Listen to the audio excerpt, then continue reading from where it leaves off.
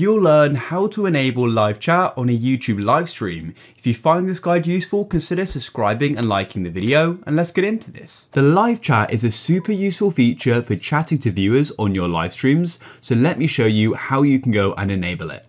So all you need to do is from YouTube is just go to the top right and go and tap on the create button, and then go and tap on go live like this. Once you go and tap on go live, you'll be taken to the live streaming page. And we've got a few different options here. So I'm just going to go and tap on start. We've got right now, and then you've got the option for built-in webcam and streaming software. I'm just going to go and use streaming software for now. So I'll then go and tap on go.